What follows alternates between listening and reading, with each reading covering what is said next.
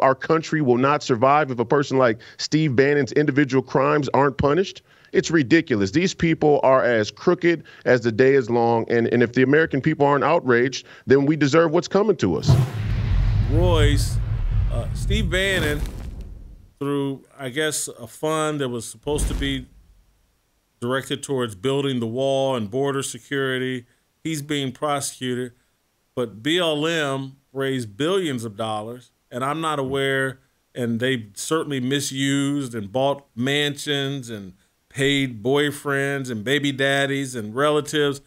I'm not aware of any of them being prosecuted on any level, but Steve Bannon in the crosshairs. Make it make sense. Help us understand what's going on here. It's asymmetrical warfare. It's on. I mean, that's the bottom line. We're in an asymmetrical war with our government and with the political elites of the uniparty, of the globalist establishment. It's hard for me because obviously Steve's a friend and a mentor of mine, and I know his family well, and I know where his heart is. He's a good person. He's a hero, really. He's an American hero, no doubt. But this should just enrage the American people. The American people should not stand for this kind of stuff, but they're getting high and jerking off. I said it before. I'll keep saying it. If these things don't enrage you, slowly but surely, you're losing your citizenship. We are losing our country, and if we lose our country or continue to lose our country, you'll lose your citizenship. And you look up one day, and they'll come for you, and you'll go, well, why is nobody outraged?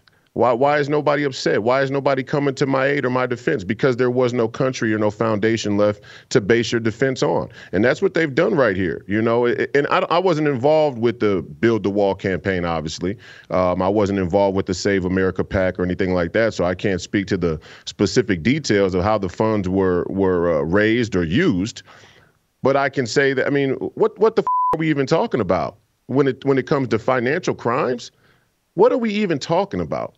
Honestly, I mean, Ilhan Omar gives her husband $15,000 a month, his firm, right? She divorced her Somali husband, her Muslim husband, for a Jewish man and gives him $15,000 a month. Or let's say she gives the Democratic Party $15,000 a month now, and then the Democratic Party here in Minnesota writes a check to her husband for $15,000. So you got that happening. You got George Soros, who's not even an American citizen. He's donating $250,000 to the Minnesota Democratic Party alone. You got Mark Zuckerberg, who gives $100 million of his own personal money, which is way beyond a contribution in kind and should violate financial campaign law. I mean, this stuff is happening all over the place. This is selective prosecution. And here in New York, you had probably one of the first times in American history where the legislator preemptively signed into law the ability to reverse a presidential pardon.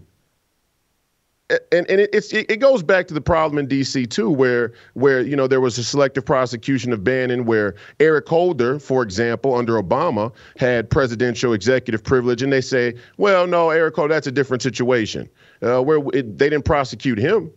But Steve Bannon's in the crosshair. Why? Why do people actually believe that they're going after Steve Bannon? Because he's such a bad guy, and if these crimes don't get brought to justice, then the idea of America won't hold up. Our country will not survive if a person like Steve Bannon's individual crimes aren't punished.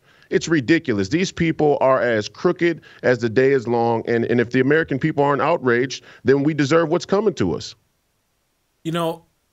Obviously what's going on with Steve Bannon is connected to Joe Biden's speech a week ago in Philadelphia and the whole framing of anybody that supports President Trump, the MAGA Republicans, and Steve Bannon would certainly be considered one of those, as he was one of the early architects of Trump's success.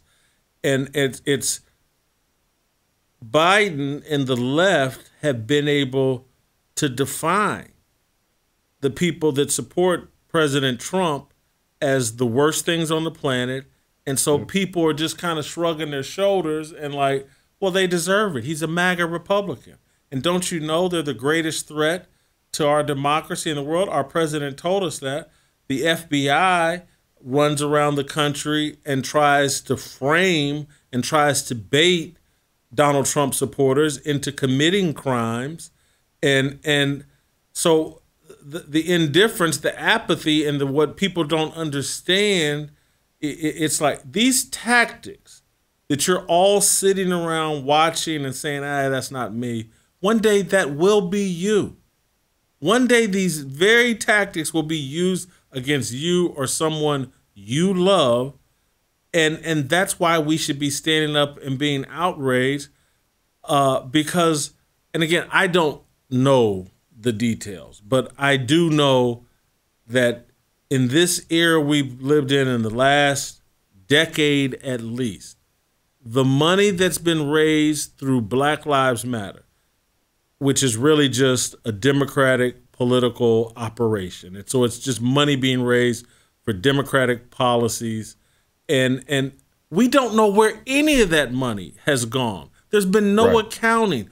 And I just, help me if I'm right or no one's being prosecuted for those crimes. That they raised money off the death of George Floyd, Eric Garner, and all these black men. None of that money has been spent on helping those people from similar circumstances. Yep. It's all enriched a handful of LGBTQ soldiers, but no one's going to jail.